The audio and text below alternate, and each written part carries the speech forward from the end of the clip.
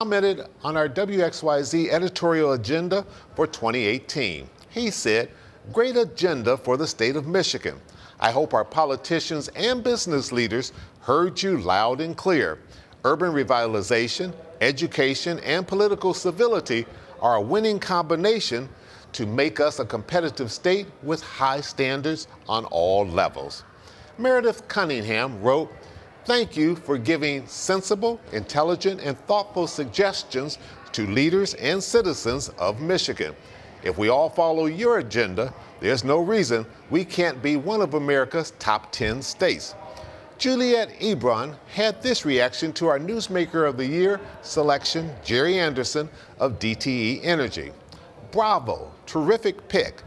In a quiet but very effective way, DTE Energy under Jerry Anderson's leadership has raised the bar and become a forceful catalyst for change in Detroit. Just look at the transformation of the western edge of downtown." And finally, this email from David Dunville about our recent auto industry editorial.